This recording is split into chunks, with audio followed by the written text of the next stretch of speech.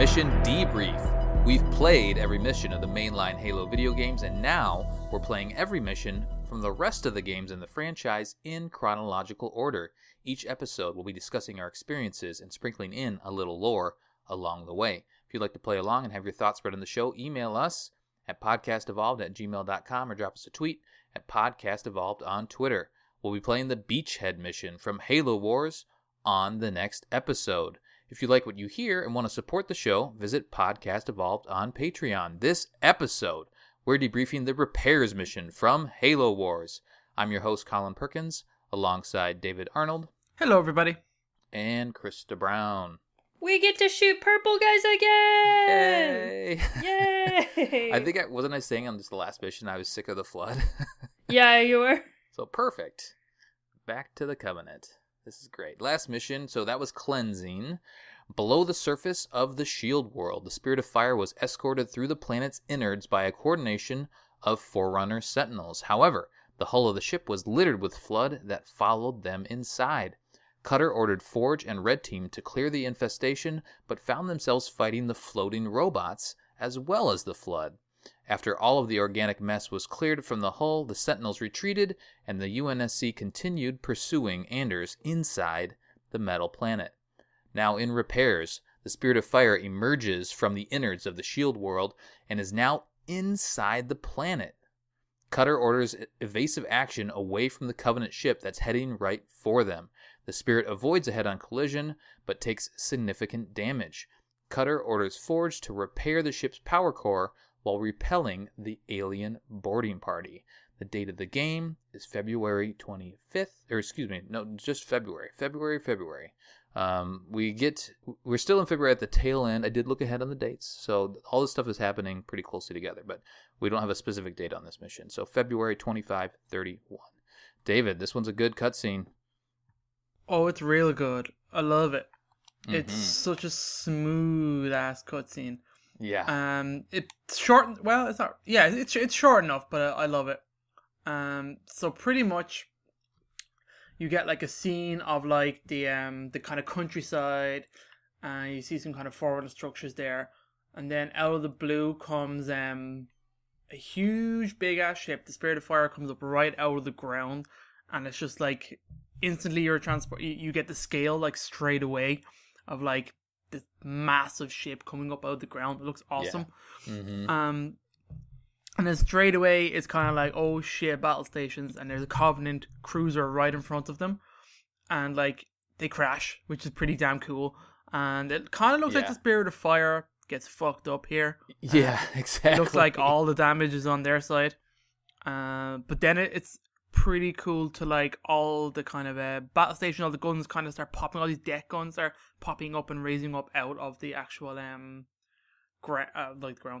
of the ship, and start shooting and bombarding the Covenant cruiser. Yep. It's epic. The scale is huge. It's really, really cool, quick cutscene. The mission pretty much ends there in the middle of this kind of ship on ship battle. You just get like, I think it's either, it's probably Cutter that says like, Forge, you still have work to do, stay out there. And pretty much they're gonna have Forge like organize some repairs on the ship. That's pretty much where the mission just kicks off straight away. Serena mentions, she goes, am I the only one that's freaked out by the fact that we're inside the planet? The location you're in is awesome. Yeah. Again, I think I mentioned it before, but like this whole I guess the way they present it is cool, but it's also confusing. Like if you're just a new to Halo person, like now we're inside this thing, like what the hell is going on? So it's cool, and it's, as you get more into the lore, it makes sense. And we'll probably, I think we mentioned before, let's cover off on like what this planet is on the recap show. We can talk about the whole thing in some details. But the other thing I like about this cutscene is Cutter's rolling chair or floating chair, whatever it is, like he's like wheeling around inside the command station. That's kind of fun to see how they move him around in there. But yeah, it's short and sweet. The objective of this mission is to repair the power core, but the power core didn't seem to get screwed up in the collision, so I'm not really sure. It seems like the whole port side of the ship got sliced off, but apparently that's fine. Yeah, apparently the rest of the ship's just perfectly fine. Yeah. It's just a power core, guys. It's fine. Right. I think they're lying to us. Yeah, it's just one of those gameplay things. Like, something got messed up, let's make it the power core. So what do we have here? Let's do the objectives of this mission. It's a quick mission, so we'll probably blaze through this, but the main objective is to repair the power core. Pretty simple. The optional objectives are to keep at least one of the deck guns alive. And I mentioned that the deck guns in the last mission, so that was a mistake. They were there, but they were lowered into the hull of the ship. Now they've actually popped out, as you saw in that cutscene, and those things can take damage. And if all of those get destroyed, then you won't get the optional objective points. The other optional objective is kill 12 spirit transports. That's always fun. I had a lot of fun doing that. And then part-time is 10 to 20 minutes. It's a quick one. Scoring goals is pretty, let's see, I feel like it's a decent score that we can get up to. The gold is 32,000 and above. Silver is 22 to 31. Bronze is 12 to 21. Tin is 0 to 12. Theoretical best score from the Prima Guide is 48,000. Krysta, you want to start us off? 48,000. Yes! Nice work. Back to perfect. Very nice. Cheater. She did it again. I did it! David, how did you do? I got smack on 32,000. No way. I was happy with, but... Okay. Nice. So you got the gold by getting got gold, dead baby. on. Funny. I did well on this. I felt good about it. It's 46,349. So not quite the best score. I think I just got a couple points back from the time. I must have been a little bit over time, over that 10-minute time point. Cool, Krysta, what's in the toy box for this mission? Oh, so many fun things, plus some new things. Still new stuff. We're like, what is this, the 12th mission? I was pleasantly surprised. I'm like, wait, what? We get something new now? Yeah. We're pretty much at the end. Yeah. Okay, so we have our hero units: Forge, the Spartan 2s, Jerome, Alice, Douglas. We know them. We love them. They're great. Mwah. Except Forge, he doesn't do much. No. He just dies. I could just put him in a corner at Man, this as soon point. as they took him out of his warthog, he just lost all purpose, really, for me. I've used him to capture buildings a few times and just take points. I'm like, you just stay there. Exactly. Generate some resources. Like, he's a better Marine, but he doesn't. He's all by himself. Like, Yeah. he doesn't have buddies, and he's got a shotgun. So it's cool having him out there. Like, oh look, but it would almost be better if we didn't control him. He just moved around on his own. That would be kind of cool. Yeah, just I did guess so, yeah. things. Yeah, I could see that. Or if he had the ability to join units and buff them in the same way that would be cool. Spartans take over vehicles, maybe Forge takes over a unit and goes around with a bunch of Marines or something. That'd be cool. I love that. Speaking All of, right. sorry, before you keep going, Okay. have you tried for a Spartan to take over a Cyclops? No, I haven't. Does that work? I don't know. That seems pointless, but I don't think maybe. so. I don't think it's a quote-unquote vehicle because it's built in a barracks. I would think it's probably it's an good infantry point. unit. I don't think That's a they good would be point, able yeah. to.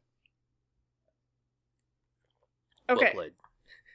So we have our infantry airlock, we have Marines and flamethrowers and their upgrades, we have the all-infamous Cyclops. Beautiful Cyclops.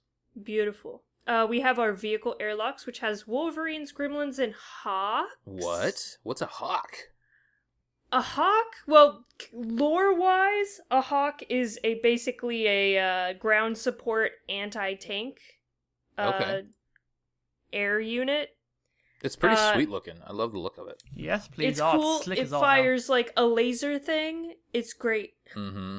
It's got the kind of hooked, the tail kind of goes down a little bit, so it's built at an angle. It's cool. I love it.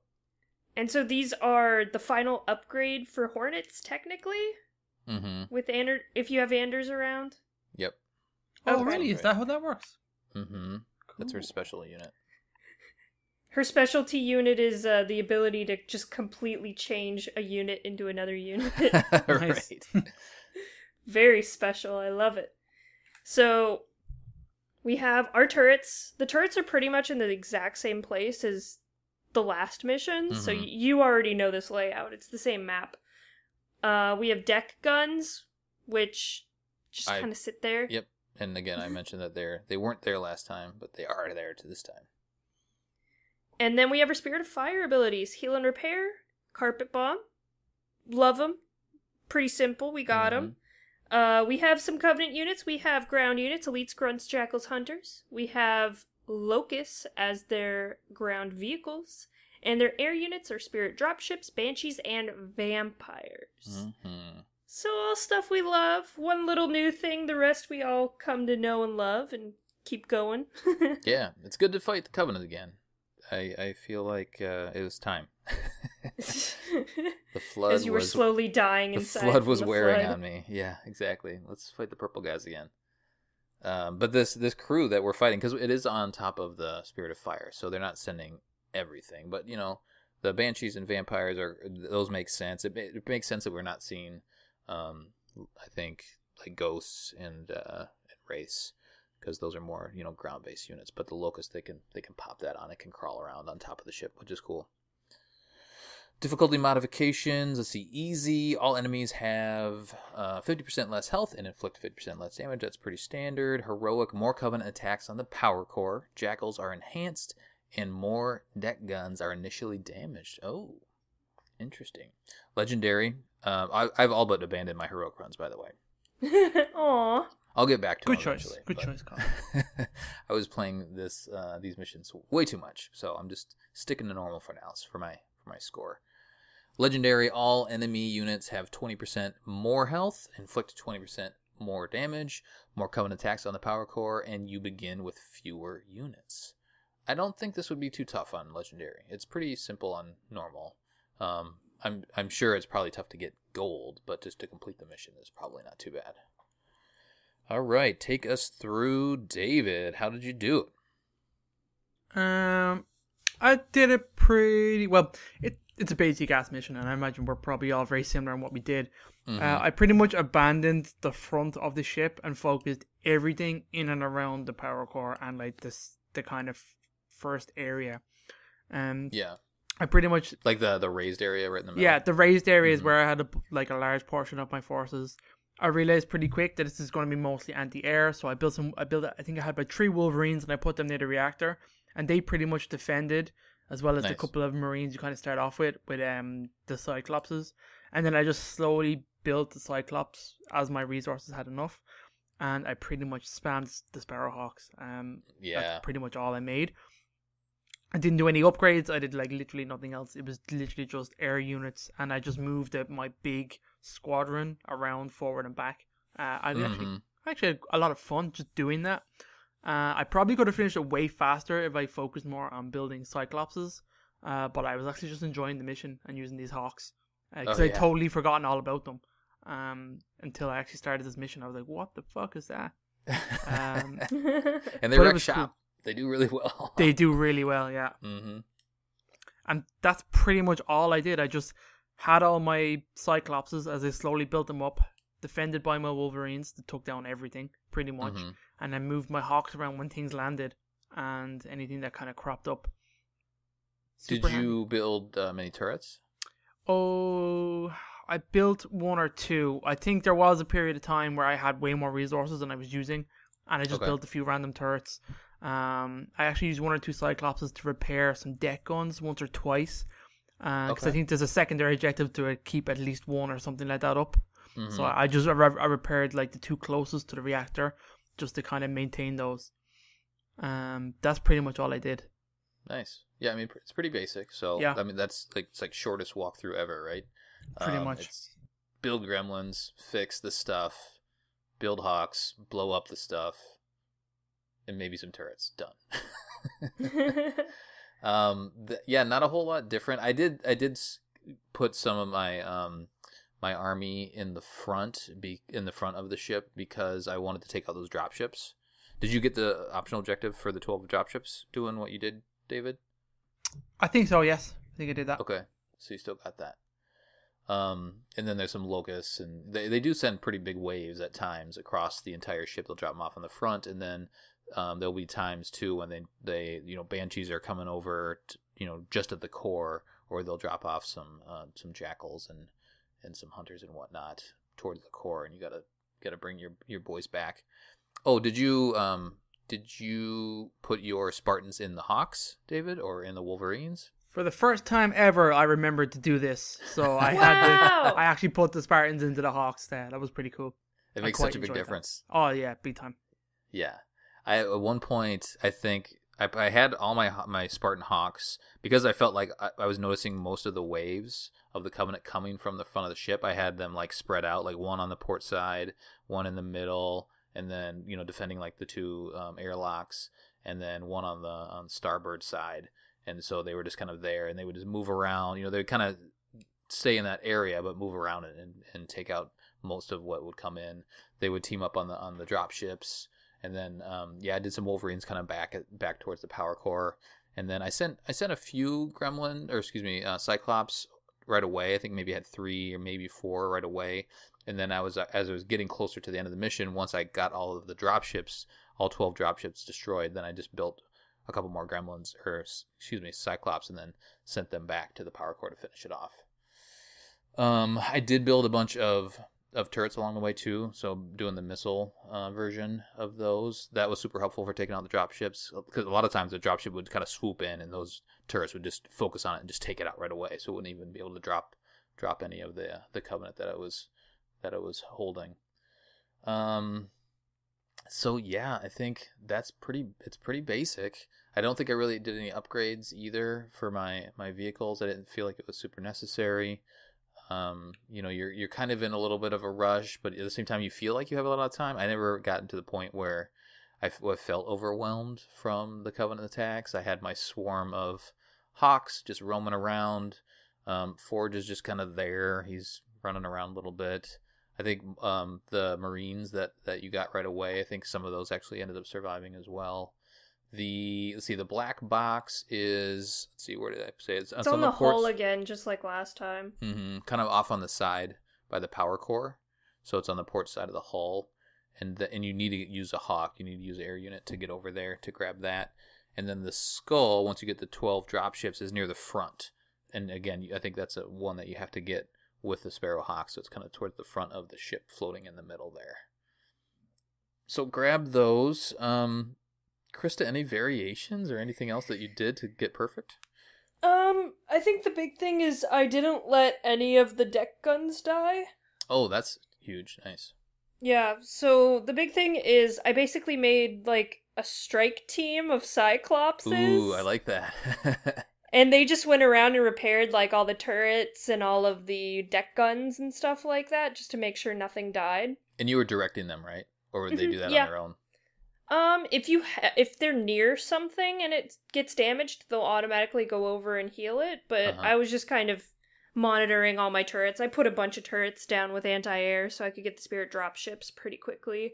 I noticed that one point I built a Cyclops and I didn't do anything with it right away, and then it was just over healing one of my turrets. I was like, oh, thanks, buddy. I appreciate that. Yeah, I realized, so after the first playthrough, I realized that was a thing, so the second playthrough, I just did that, and I got perfect on my second. Nice. Very nice. And then, of course, you send a bunch of extra Cyclopses over to the core to heal it, and then just Hawks, but really just making sure everything's, like, topped off on health really helps. Mm-hmm. Did you notice the supplies? It felt slower. Like, it comes in, like, 10... does it have to do with 10? Like how many units you're destroying or something? I couldn't figure it out, but I was just, when I had supplies, I just put it into something. Eventually I had extra, I made like every turret and stuff like that, but... Yeah, the start I wanted to build a bunch of turrets and maybe a couple Hawks, but I had to wait around for a little while for that to happen. Yeah, but it's short and sweet. It's easy. Yeah, pretty simple. So this is the second mission on top of the Spirit of Fire. It's just a cool setting, right? I remember these missions originally and how thinking that they were cool. I think I remember the previous mission and how that was more of a pain in the ass. And then by the time you get to this one, you kind of get it down. It's definitely a cool setting, especially the idea of like a ship-to-ship battle going on. So it'd be cooler if you could see more of that, but I guess there are some limitations to what they can do. But the idea of it was then the setup of it's pretty damn cool. Yeah. The other thing to think about, I guess, is in that cutscene. When the Spirit of Fire emerges, there must be some like, I don't know, some gravity stuff going on top, because it flies out almost vertically from the middle of the planet, and then they crash into that Covenant ship. Meanwhile, I think Forge and everybody is still on top of the ship. So somehow they might have just been going too fast or something. Yeah. So somehow they hang on top there, and then they just run around from there. But it's good. Yeah, it's fun little quick mission. What's trivia on this one? There's some small bits of trivia, nothing like super interesting, but one or two pieces. I'll read out a few. In the pre-rendered cutscene, the lines on the surface of the shield world are latitudinal, although they are longitudinal in the game. Spirit of Fire's marine complement probably required a few minutes to reach the outer hull, during which time the ships could have altered their respective headings, explaining the change in the line's orientation. The terrain on the surface also looks slightly different, likely due to the graphical limitations. The Spartan units from Red Team are incorrectly labeled as Spartan Omega Team when the player selects them during gameplay. Oh, I didn't notice that. Yeah, me neither. Okay. The repairs glitch can be done in this level. This sounds mental, but I don't know why you do this, but anyway. When the player first has to kill all the Marines but make sure the Hornet survives, upgrade the Hornets to max, and then make the rest of the units Cyclops. When the Cyclopses are still being made, get the Hornets fully upgraded and keep on selecting outside the map. Yeah, Hornets. This is probably wrong. It says Hornets. It probably means Sparrows. Once all the Cyclops are built, the player will have to have their Hornets and camera stuck outside the map, and the mega turret can be seen floating in midair. This may take a few tries to perform. Once outside the map, you're stuck out there. You can't get back. I don't know why you do it unless you want to see this mega turret. I'm so confused. That's crazy. Sounds mental. The last thing is the Spirit of Fire's deck guns aid you in the mission, destroying banshees and spirits. Don't rely on them, however, because they have a slow rate of fire and cannot attack ground units. Yeah, that's pretty much it. They're more or less there to shoot at the Covenant ship, not do anything else. More for aesthetic. Cool.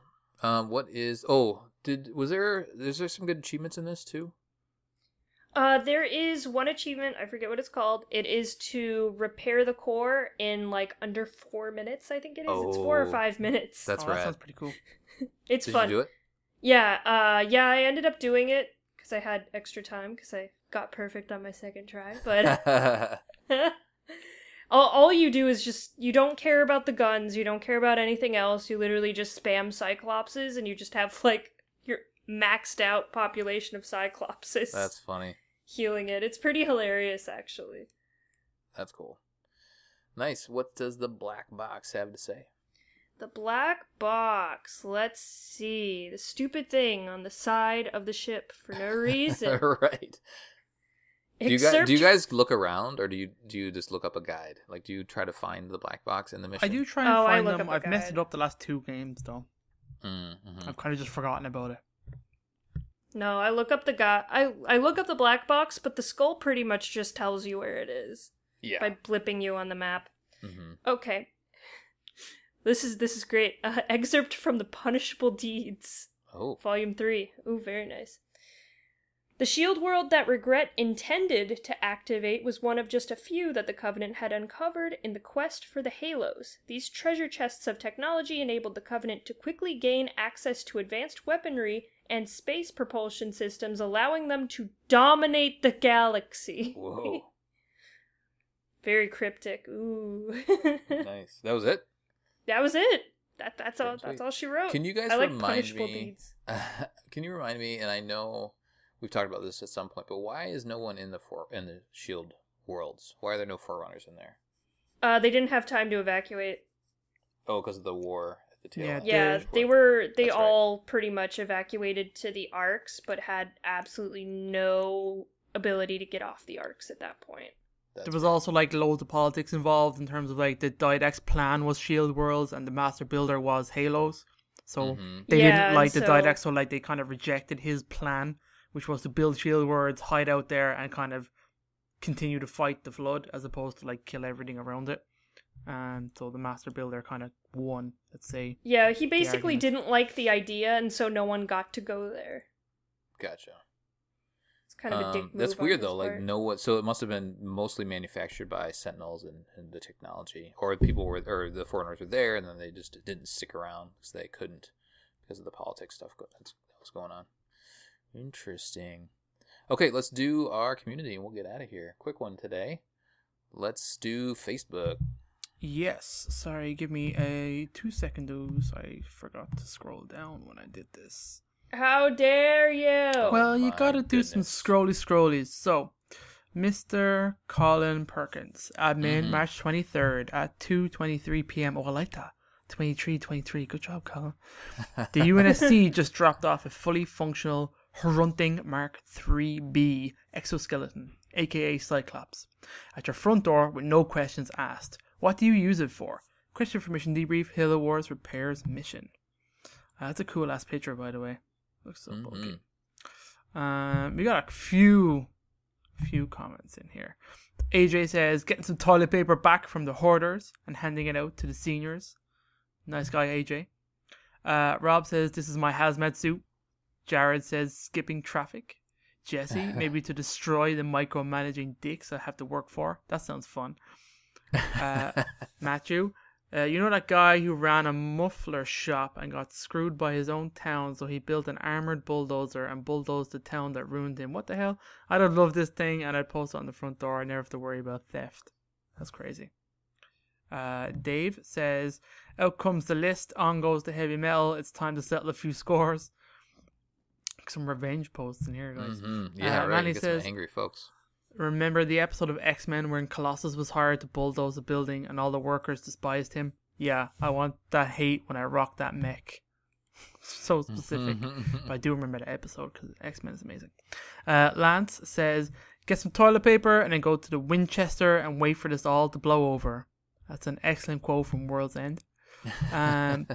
Patrick says, first I try and hide it because our lovely government would be all over it. Then probably showing it off at a homie and then finally finding a way to play Halo 5 from within the suit. Thomas says, I use it for hunting down that pesky alien queen, that she's in the hangar bay of my spaceship. Power loader armor, eat your heart out. It's time for Cyclops to shine.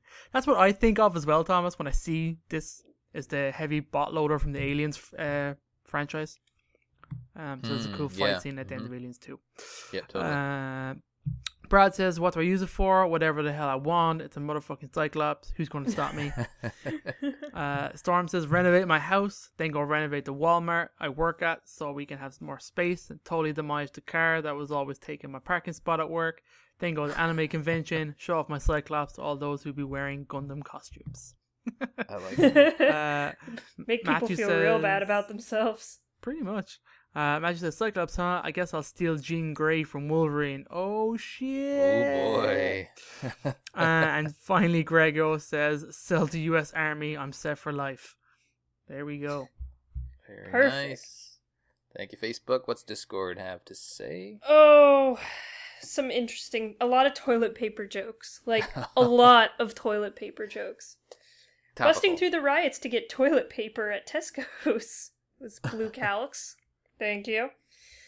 Hectorus says an anti-coronavirus suit for me to go outside with and unlive panic buyers.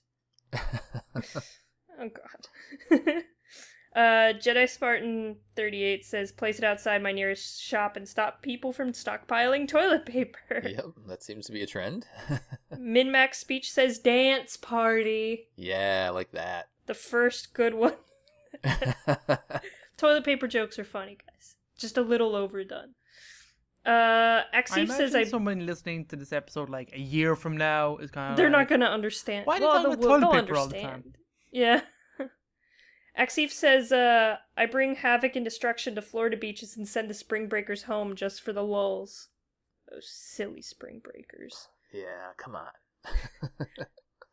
Spartan B312 says, use it to get to school, and then the bus won't be late by 15 minutes, and I get to walk home in a mech? Win-win-win, guys. And he says I'm the best host. Thank you. Matt says to get to work because there are too many damn people on the road during a supposed lockdown. Also to help enforce the lockdown, Texas style. Oh boy. Ooh. Dizzy Bumper says, I figure I could finally get around to doing that kitchen remodeling I've been putting off. Big Cyclops suit makes demolition easy. Mm-hmm. I'd also name the suit Daddy. Oh, God. Very nice. That's Bioshock, right? I mean, Big Daddy, technically. Mm-hmm. Yeah. Barrett King says, I would use it to fix my car from anything simple like a tire change to a new engine because I don't know what I'm going to be doing. Because I don't know what I'm doing with cars. So That'd be great. You might end up breaking the car, to be fair. But there's got to be some like fix button on the inside, right? And then you don't have to do anything. Just an instant fix button? Yeah. Oh, God. I need a fix button for my life. Where do I get it? And that's about it. That's what the Discord has to say. Very nice. Thank you all who comment every week. We love it. Love to hear your thoughts and that participation. That will do it for our debriefing of the repairs mission from Halo Wars. On the next episode, we'll be covering Beachhead. Send us your thoughts at podcastevolved@gmail.com or drop us a tweet at podcastevolved on Twitter. You can also support the show by visiting Podcast Evolved on Patreon. Until next time, evolved. Evolved.